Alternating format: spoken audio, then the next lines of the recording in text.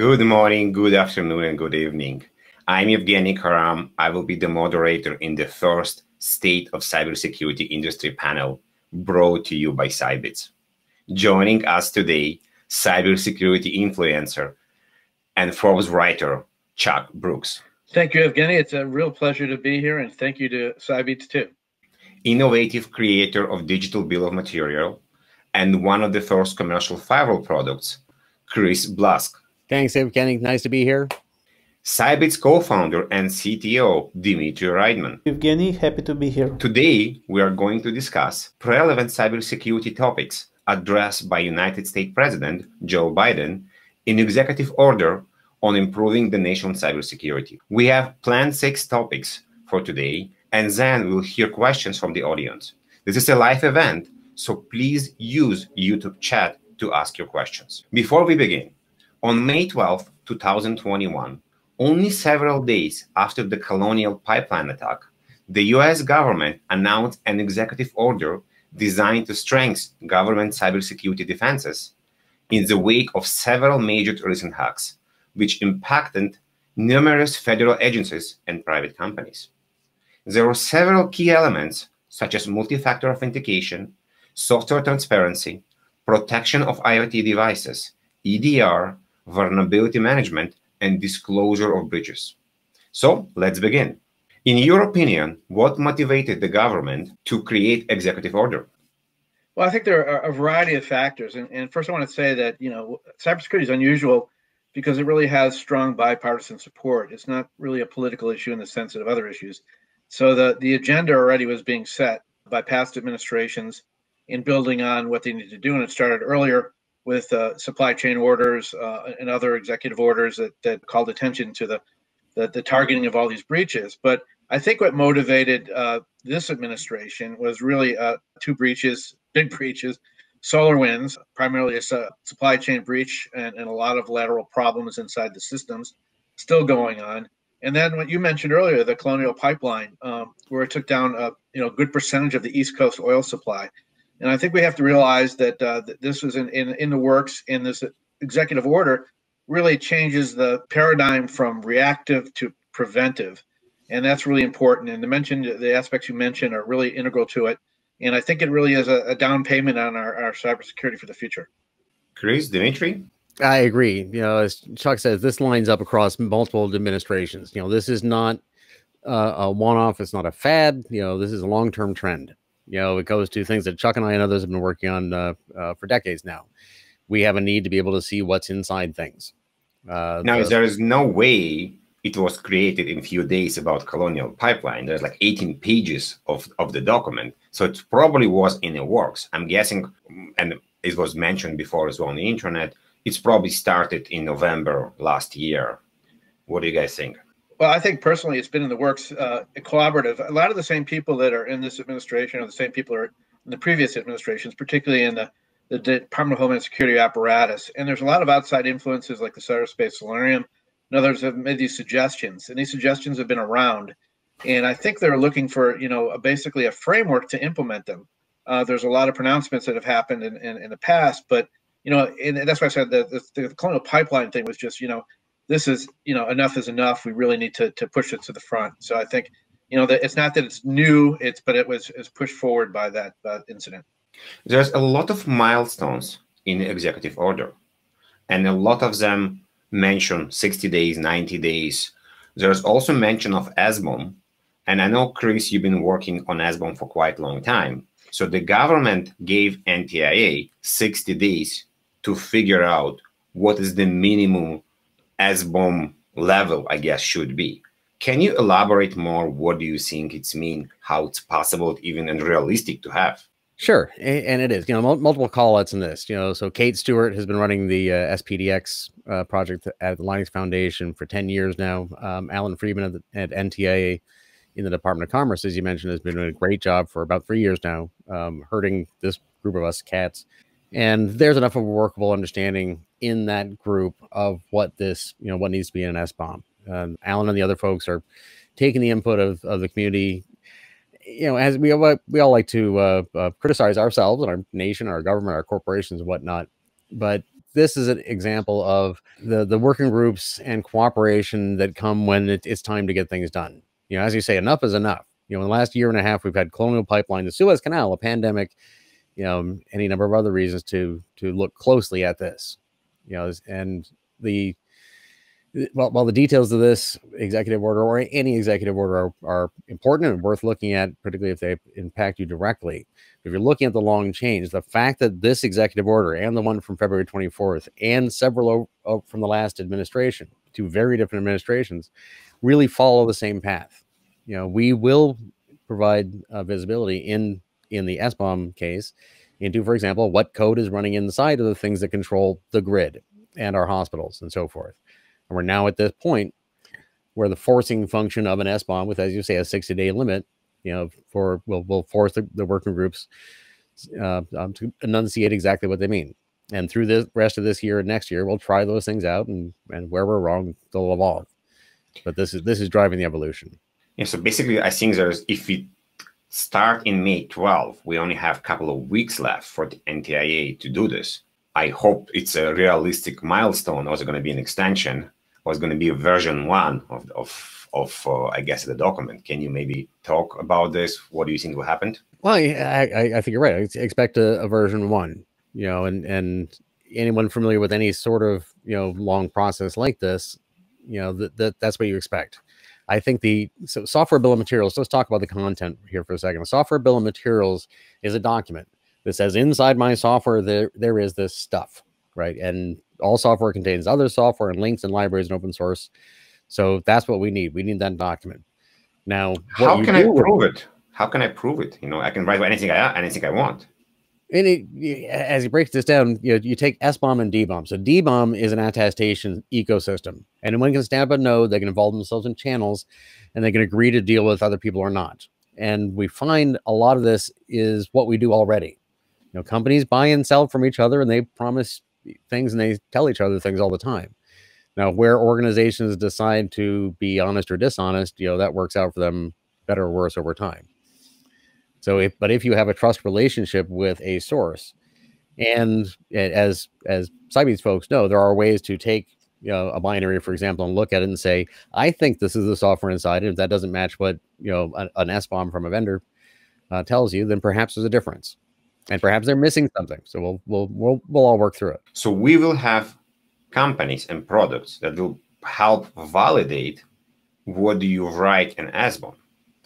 So I'm wondering how it will change the products and the way people design IoT devices in the next 12 to 18 months. So I think that first and foremost, where we'll see the changes is in the procurement levels and procurement contracts, right? And they will probably require greater transparency from their supply chain. And whenever it comes to devices or software or anything else that's been procured by especially government-related bodies, right? The level of the transparency, that's kind of what these SBOM requirements are, right? Because SBOM might be many things and can have many different meanings to many different people.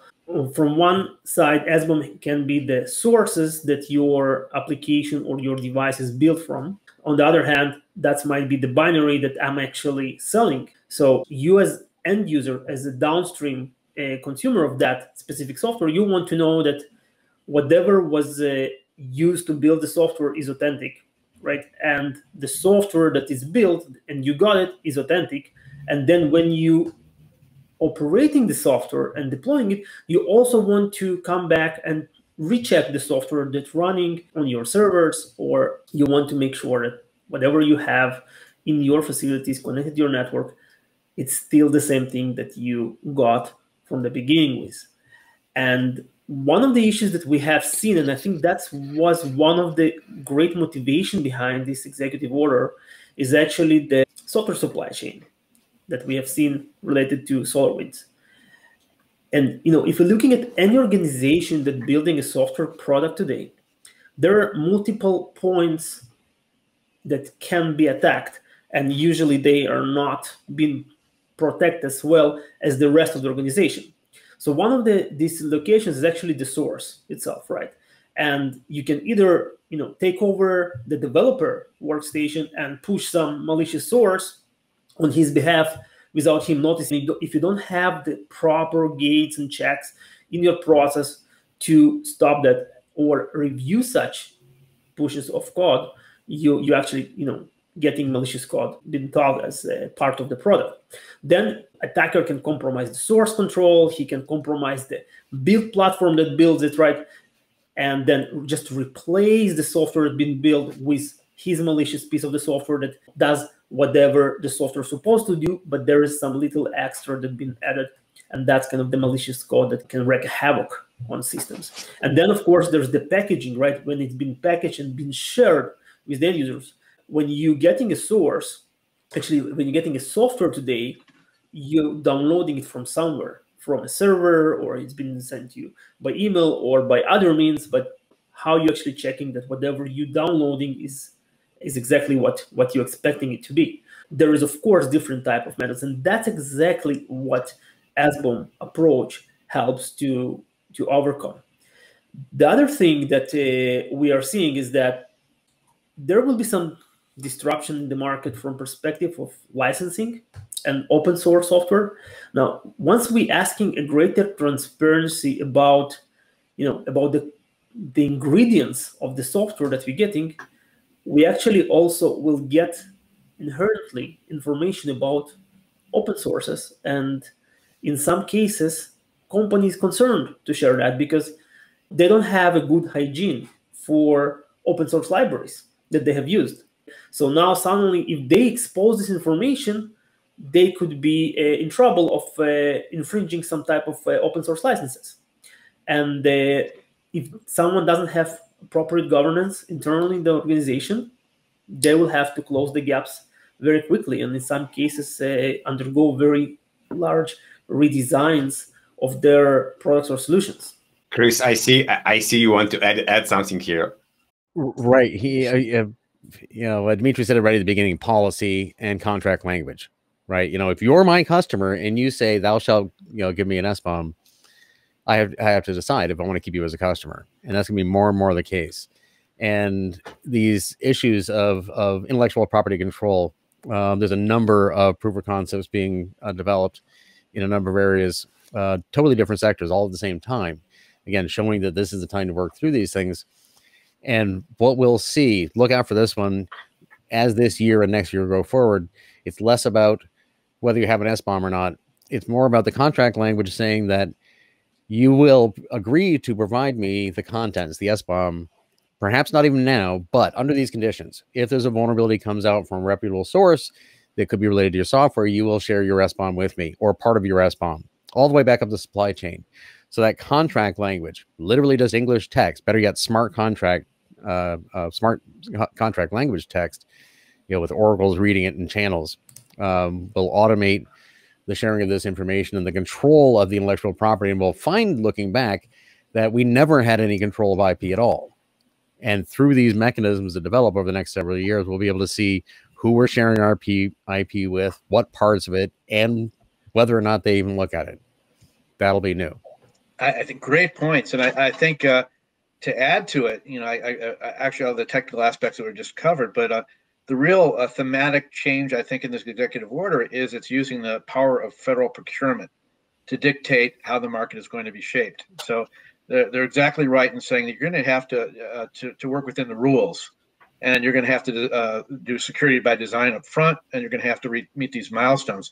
So it's a paradigm shift, and it's a little bit different from what typically has been done at the Department of Homeland Security and other agencies, where they have a public-private cooperation and they take best practices from the private sector.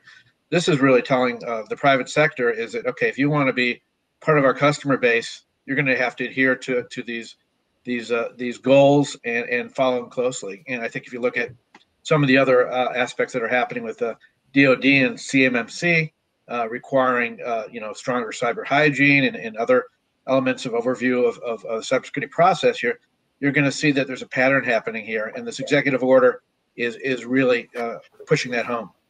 So right now, the executive order talking about the government. I mean, everybody dealing with the government need to provide this information.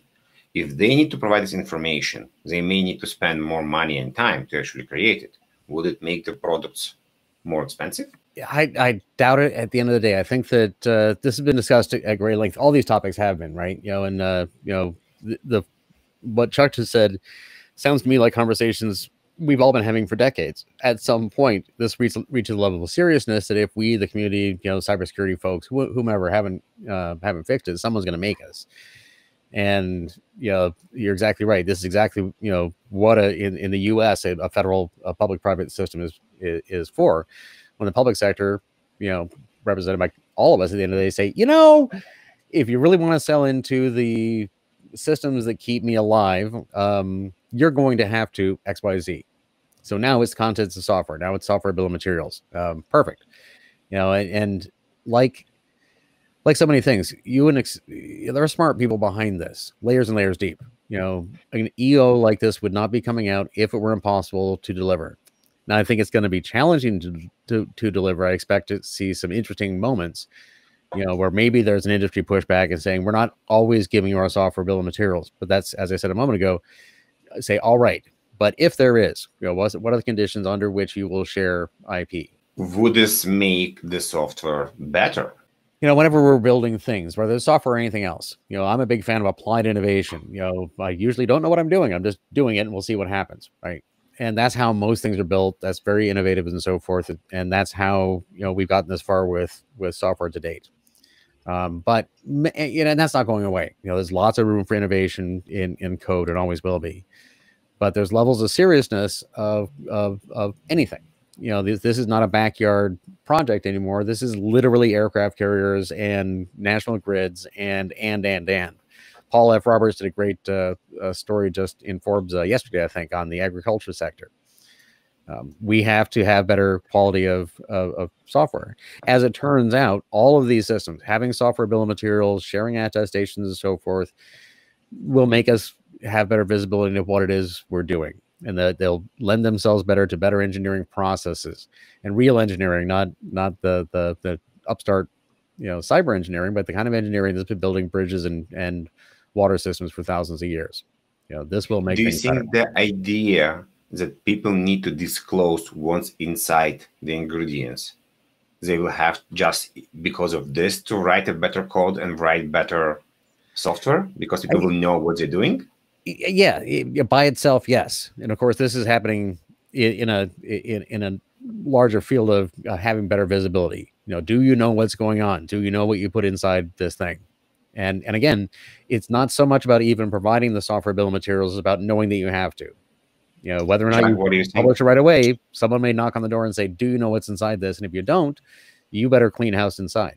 Chuck, what do you think? No, I wholeheartedly agree to this. I mean, you have to be more thorough in your preparation and your coding, and generally there's always flaws with malware and all kinds of things involved when you're building applications. So that alone is going to reduce the cyber threats, because a lot of these attackers are just taking advantage of things that are already in code already. So I think this will be good. And you're looking at also, you mentioned the fact that, will the prices go up? I don't think so. I think it's going to get more competitive because the market for government is huge. And it's not just the market of government. It's a barometer of what others will use. So, and it's global. So I think that the competitors in this space will do their best to conform to putting out the best product.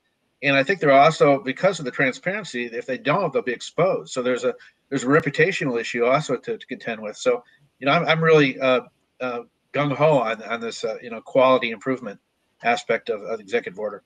Right. We have amazing questions coming on YouTube. So people that are listening, please add questions. We're more than happy to address them later on. Dmitry, I have a question to you. Since you're starting Cybeats and you breathing IoT, NOT for I don't know how many last years, how will this change the IoT vendor, and what is the order will mean?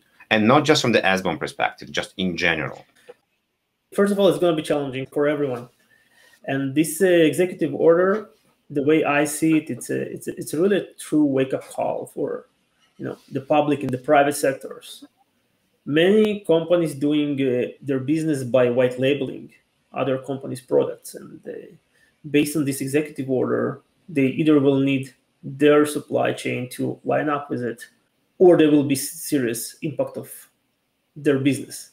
And in some cases, actually in many cases, the thing that they will have to change and adapt is actually their process or their internal organizational process of how they do things, because there is no technology or silver bullet that can solve this problem, right? They will have to find the right technology to help them through this type of transformations, but I don't think there is something that they can just go and flip a switch and be compliant with the requirements of this order, because it's so broad. It requires so many things, as you mentioned. It's not just around SBOMs or transparency of the software, right? It talks about many other things like EDR. And this morning I read it's going to be like requirement of disclosing a breach in 24 hours from the moment it happened, which is quite challenging. And as we mentioned, because of all of these procurement requirements, the companies will have to embrace very truly the concept of secure by design for whatever they're building. Can you explain more? What does it mean from IoT space? Like, how do I design a medical device with security in mind? So let's think about even the basic levels of where are we going to source our parts from, right? Where is the chip manufactured? Who written the chip operating system or the code that's running inside the chip?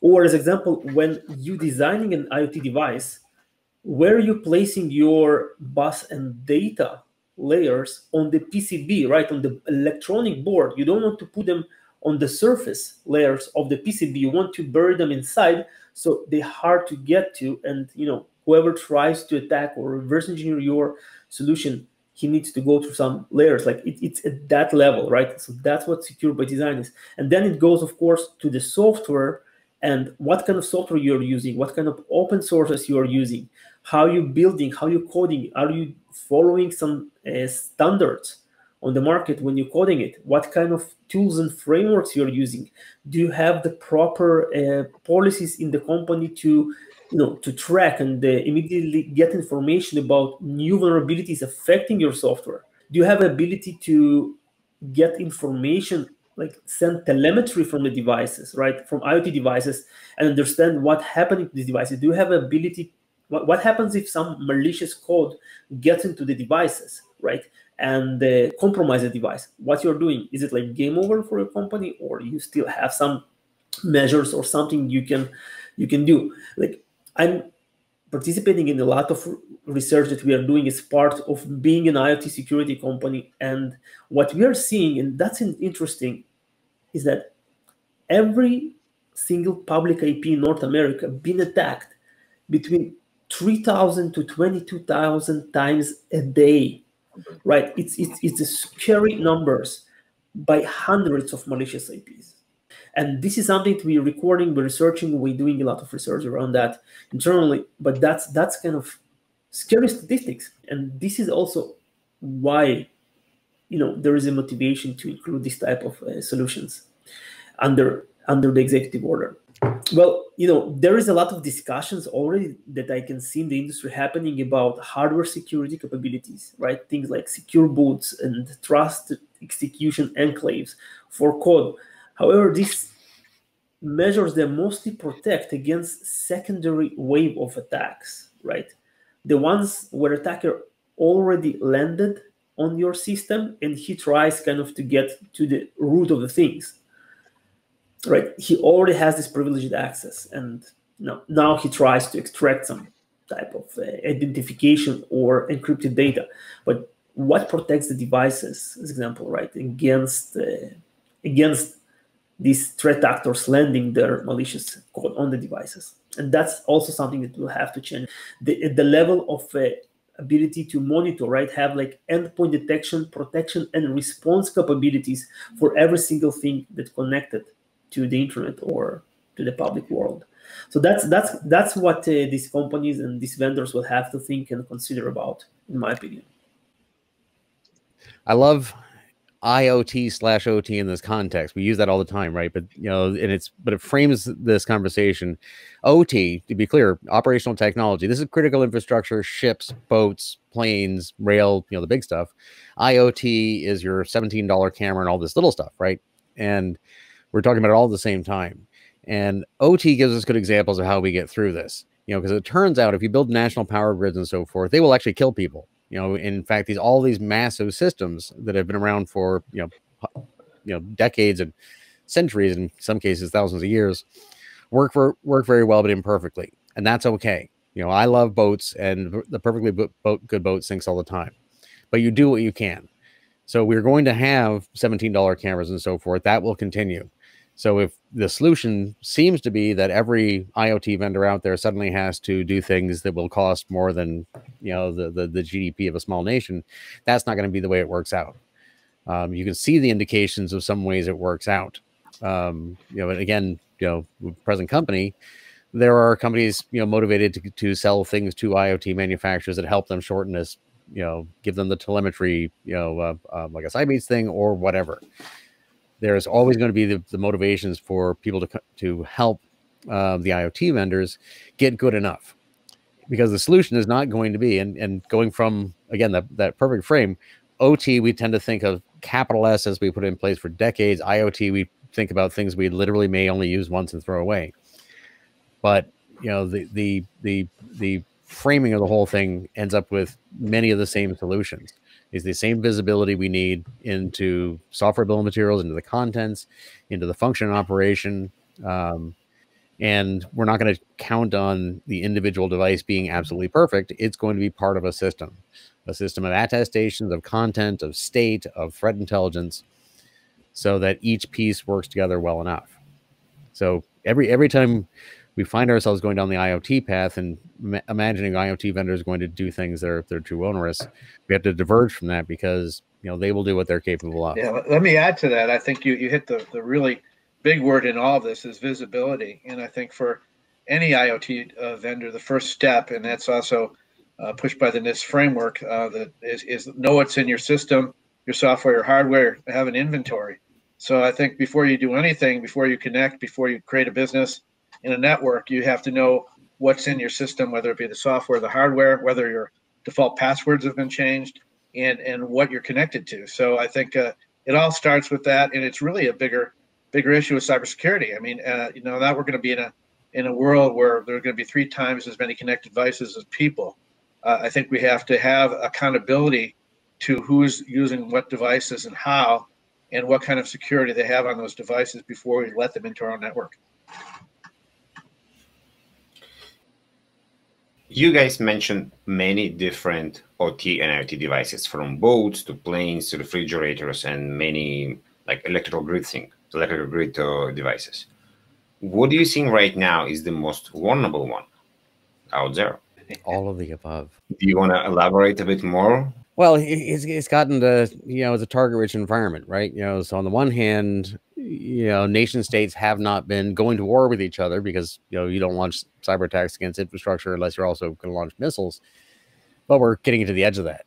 The Colonial Pipeline attack is, one of these, I'm not saying, I'm just saying, plausibly deniable, not really a nation attacking another one, but that's flirting right up against the edge. Now, can you do that with agriculture? Can you do that in the healthcare system? Can you do that with shipping, rail? Research shows that you can't. So it's less about which is more vulnerable to, what are our responses should someone do something like that while we're in the process of making it so people can't do those things. We had DDoS attacks from DVRs a long time ago. We're talking about 4 or 5 years. So people are upset, but I guess people are getting more and more upset because of the implication of what may happen on a nation level. Right. Yeah. All of us who worked on national plans and so forth here in the U.S. and elsewhere know this. I mean, all of this escalates to the point where you can shut down countries, and shutting, in Paul F. Roberts' Forbes piece, he talks about a denial of sustenance attack. And it turns out that's not new. Denying sustenance to your opponent, is something that goes back thousands of years. Now, in any sort of modern conflict, would, hacking the food supply system of a nation be part of an active conflict? I don't see why not, right? So we're, again, these executive orders from countries like the United States don't happen in a vacuum, particularly not series of them that line up. We were edging towards international realms where countries need to be very thoughtful about both, how they defend themselves and what their responses are to these things.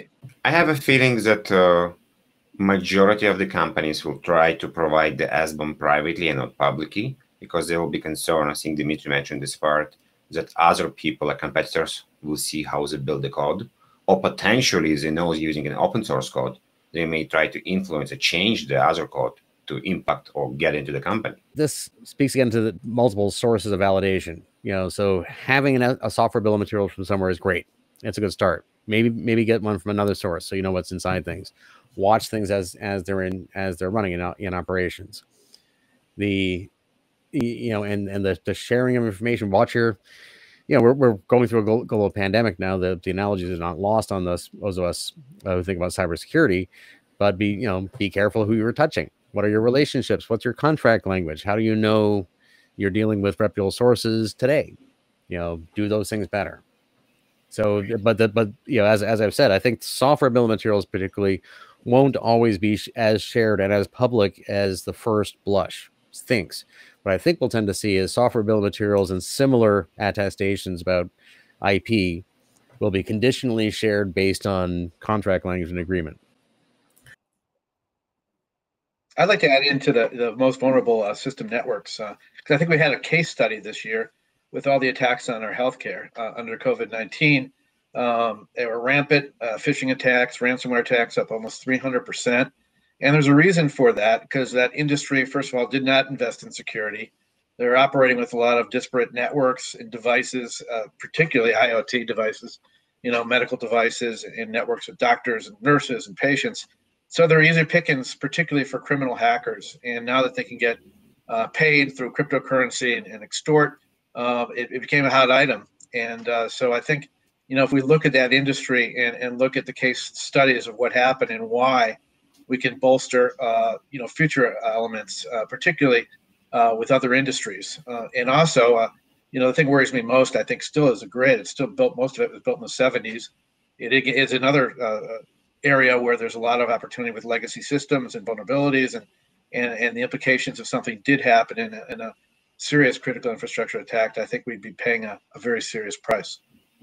Yeah, I also want to add something to it. And I think that probably the grids and the water treatment facilities, which are in the headlines these days, they're the most vulnerable systems out there. Of course, we cannot survive. We cannot keep our day-to-day without the system up and running 24/7.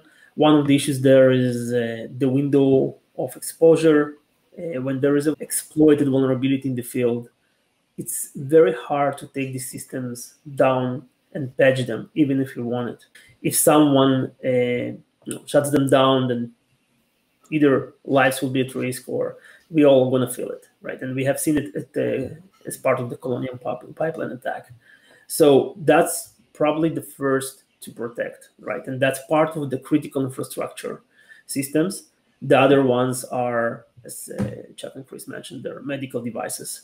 Many of these devices running like on Windows 7 and Windows XP that are out of support completely. And great. We have many questions coming from the audience. So let's bring some of them. Chuck, you mentioned about CMMC. So we have a questions from Peter about CMMC and if you guys think it will go to the rest of the government as well. I do. I mean, already Department of Homeland Security said they're going to use those same requirements. It's still in process, and they're still determining what's going to be used and what's not going to be used. And it's in test case. So there are a few companies now doing it in actual projects. But I think the way the government works, it's split into the security DoD IC area and then the civilian, which is led by DHS. And once DHS leads the civilian, I think they're going to probably require the other agencies, which they're responsible for monitoring security, to implement the CMMC too. So another question coming from Guy. So if a vendor wants to comply with the executive order, what should be their first steps? And I guess it could be in any cases. It could be EDR, vulnerability management, microsegmentation, multi-factor authentication. So we may have different answers here. Well, you're thinking about, if there's a lot going on here, but I'm thinking about all this in the software bill of material context. So if you're a vendor and you don't know what SBOMs are, now's the time to educate yourself. If you do what they are, then now's the time to put a plan in place. I've been working with a number of vendors, large and small. Some of the biggest vendors out there, have been working for the last 12 to 18 months on putting an SBOM plan in place. So my recommendation is display diligence. Read the actual EO, look at what is requiring of you and downstream and upstream of you, and start thinking through the steps to create and consume SBOMs and the relationships, the contract language, specifically the policies between you and other supply chain actors to support those. I would also add that it would be great to look into automation, right? And try to identify if all your processes are automated and they are error prone, human error, or anyone that could interfere in this process, and start developing metrics around these processes. There's also a good point of following some industry standards, right? And then you need to identify the one that's relevant for your specific market, right? So if you are medical device, building medical devices, then you probably want to follow the FDA regulation for the pre-market, for the post-market, and the submission, etc.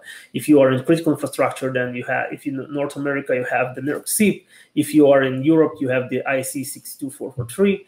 So definitely identify the right thing for you and follow the best practices.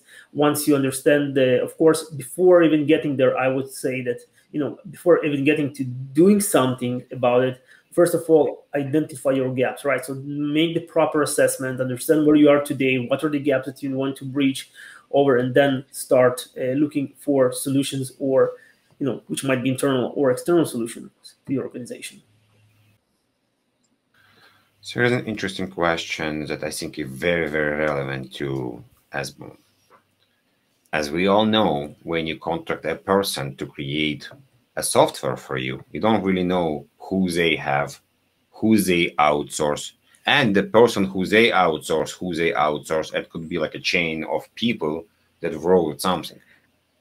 And it could be a very interesting discussion, like if this can be addressed with SBOM, would it be addressed with SBOM, or it need to be addressed in a different way? Right. So I'll state my bias on this. So I've been thinking nodes and channels and attestation ecosystems 24 hours a day for 2 years. And this to me is a DBOM question. And this again comes back to those relationships. If I'm buying something from you, and think about this for a second, if we take SBOM to mean that everybody who ever gets or uses or sells a piece of software is going to provide the SBOM with it. Could you just imagine, I don't think most organizations have the disk space to store the SBOMs related to all the software they have. So it's not about everybody telling everybody everything all the bloody time. It's about saying that if I'm going to buy this from you, then I trust you, I'm fine. And if something, under these conditions, I will want more. There's a great use case we did in the DBOM consortium on a following a metal bracket, through its manufacturing into use into failure, and what happens right now. And what happens now is, the metal bracket's holding a camera over a highway, it falls and kills somebody. And over the course of 12 to 24 months, all sorts of people produce all sorts of records in court. And we can solve that by setting up smart contracts and attestation channels so that when this, if it fails, you will provide the information about this one thing immediately and automate that, right? So that it happens right away. There is no 24 months of lawsuits. You don't have cartons of data and files being produced in court all the bloody time. You agree in advance, here's the relationship.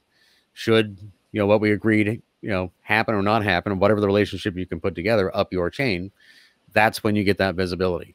So to Isabella, to your question, at that fine point, and this is where I get really excited, because the basic infrastructure of SBOMs and nodes and channels and attestations, to me has gotten really pedantic and boring.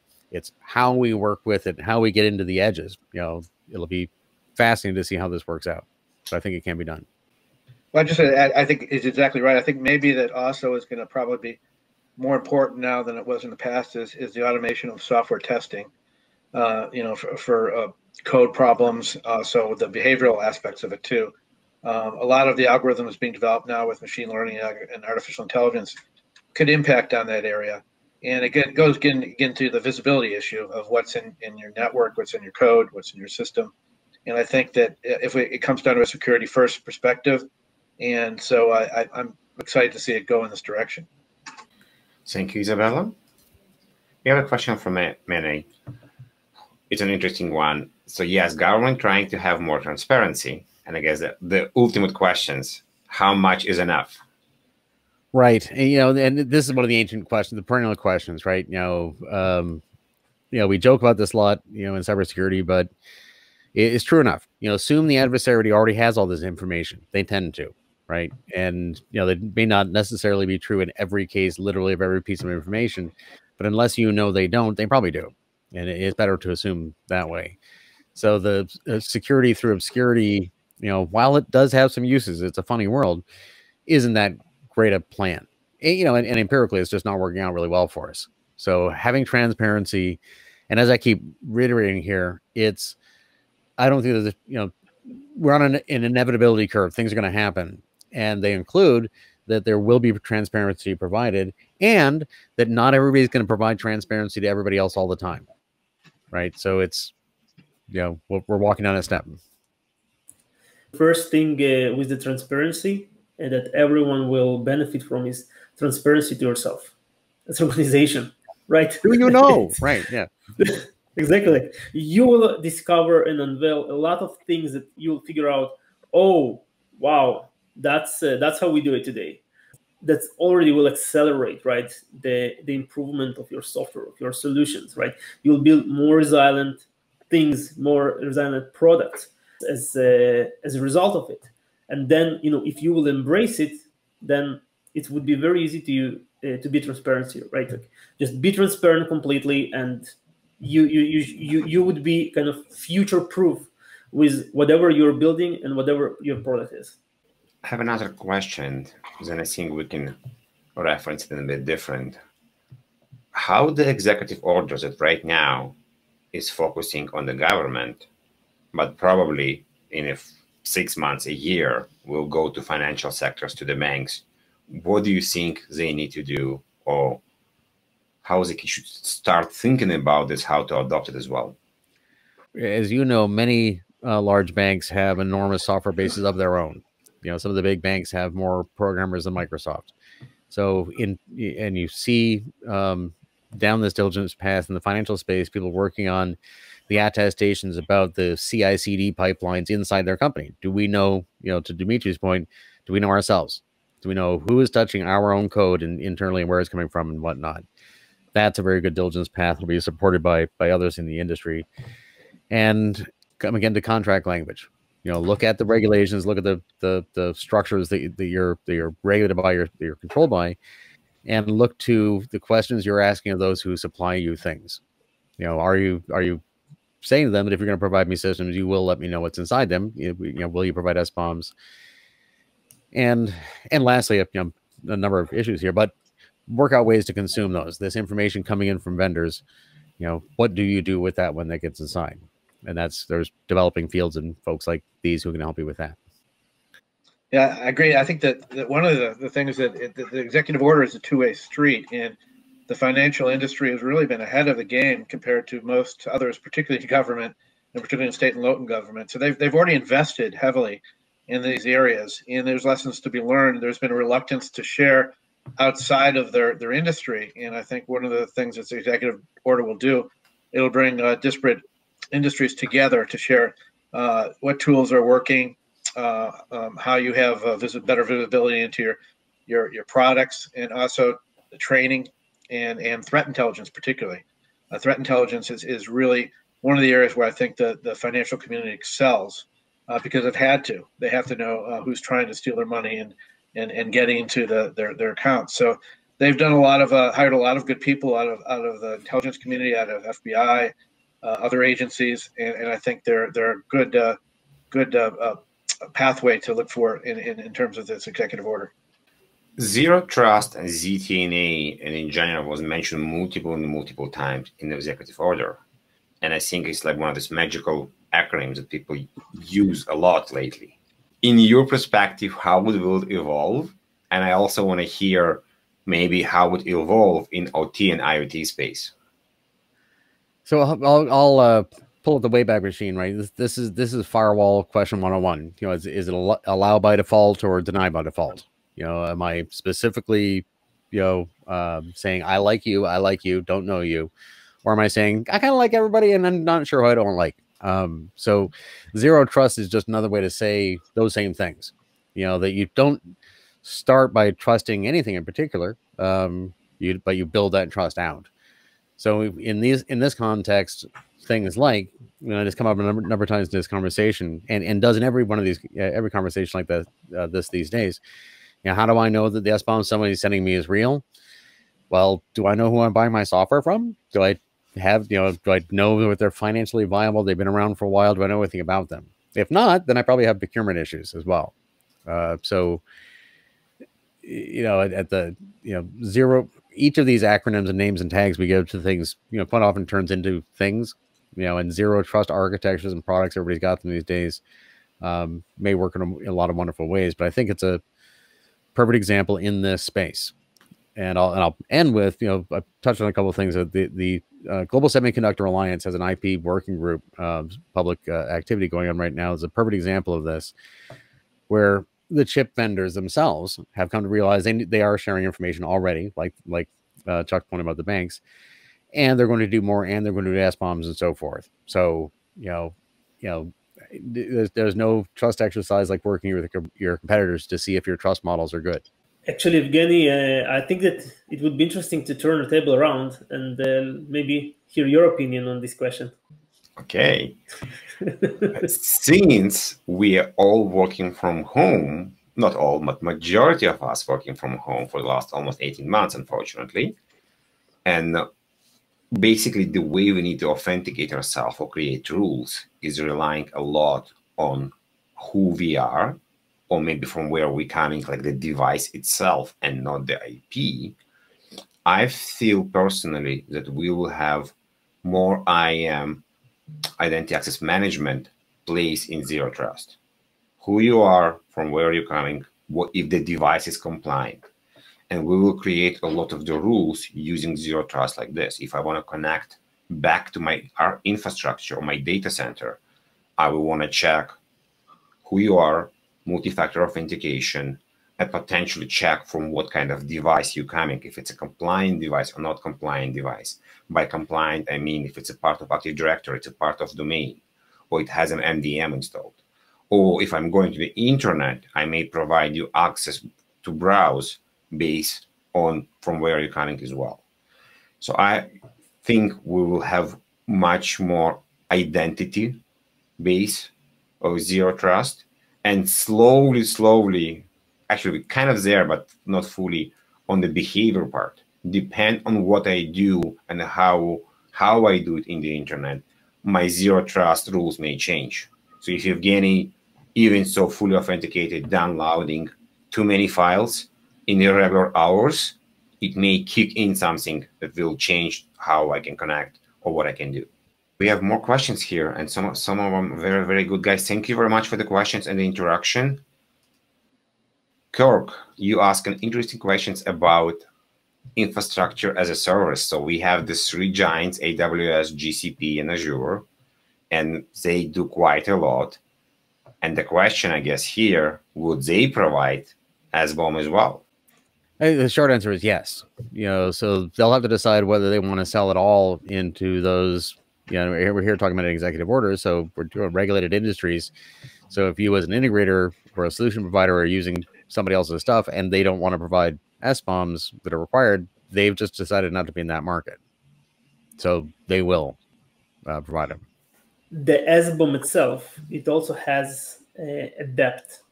So it depends on what is the depth of the SBOM that you require. Because when you get to some point, for example, with AWS, as you mentioned, there is different type of certification that they are going through, right? And you have different type of trust. And there's like basic principal components that are being used in your design. So, for example, like if you're using Greengrass or using DynamoDB or you are using a Lambda execution or Lambda runtime environment in your design, that's again, that could be your kind of lower level building blocks for your SBOM that you're providing when you're describing your service. So eventually, to your customers, you're selling them a SaaS service. However, there is underlying building blocks for the service, which would be part of your code, part of libraries you have used. However, there will also be infrastructure related or infrastructure as a code related components there as well as the SBOM. And again, it depends how deep you want to dive as part of your SBOM description. Because there are only 3 of them, I'm wondering if they say we don't want to provide it. Like in the beginning of AWS, they didn't want to change any contracts. They didn't want to kind of play ball with the big companies. Would they be able to force themselves because people have so much infrastructure already there? Well, right. This touches on some of my earlier comments. I believe I see very clearly what's going to happen in the short term here. What interests me is that slightly longer term. So what's going to happen in the short term are things like this. I haven't seen it yet, and frankly, in the big players, I think they're all sort of lining up down this path, anyways.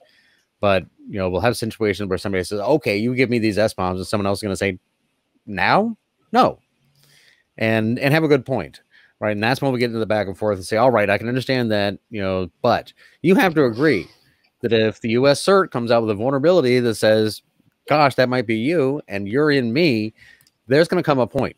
I'm gonna get access to that information." As you just said, Dmitry, that's the next step. And I'll tell you the state of evolution. Only this month have I had multiple people in different conversations bring up the issue of partial SBOMs. Because yes, when it comes time to share that, it may be that all you really get access to is part of that individual document, that individual SBOM. Perfectly reasonable. But we're just starting to work through these things. So we'll see these back, and we'll see in the media headlines and saying, company pushes back. But that's just an artifact of this, big negotiation we're all going through. Thank you. So we have questions from Gary. If I already purchased a software and I've been using the software for a long time, do I retroactively go and asking for SBOM from the vendor? Do I ask it for I need to renew the license or buy more hardware? Again, sort of all of the above. This gets talked about an awful lot. I think there will be ecosystems of folks, developing SBOMs for existing stuff. And you mentioned software and hardware as well. So there's a lot of bombs flying around. We're all talking about software bill of materials right now. It's good to get that when solid in our heads. Just imagine it's a document, it's a Word document, whatever it is. It's saying in this software are these things. Now a hardware bill of materials is talking about the hardware. And then you have things like in toto. The question from the banks, in toto is about the custody of software. So we have all these different attestations about things.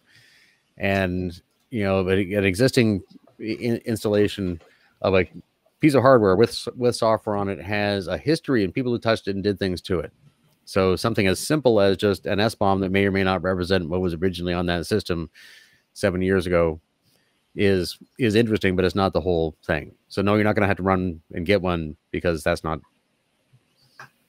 the solution by itself.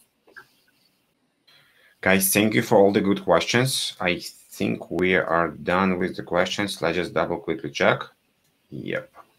Thank you everybody for joining today for the State of Cybersecurity Industry panel. It was amazing to have you guys here as a panelist and amazing questions from the audience as well. Please remember to subscribe, and we're going to have many, many more panelists and questions like this, and I guess more interaction with the people. Thank you very much. Thank you, everyone. Thank you. Thanks, folks.